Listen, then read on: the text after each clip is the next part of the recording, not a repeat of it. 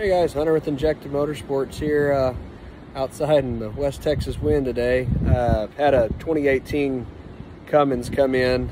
He had some ABS lights, traction control, all that analog crap coming up as typical on these trucks here. I'll show you.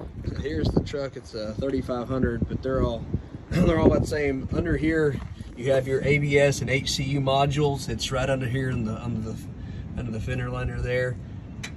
That's the hydraulic control unit, and the ABS controls all your brakes, everything good like that, traction control. We got lucky and found one that had both of them, because I think the ABS modules are about anywhere between 9 months to over a year out right now. We got lucky and found both. Typically it's the ABS, but sometimes it could be the HCU, but we just replaced them both just to be safe and test drove it. No more lights and everything. So this truck's good to go. Just wanted to share a quick update. If you're having that problem, that's usually what it is. But yeah, later on we'll have this truck back in for some front end work and new shocks and all that good stuff. So thanks for tuning in, guys. Thank you.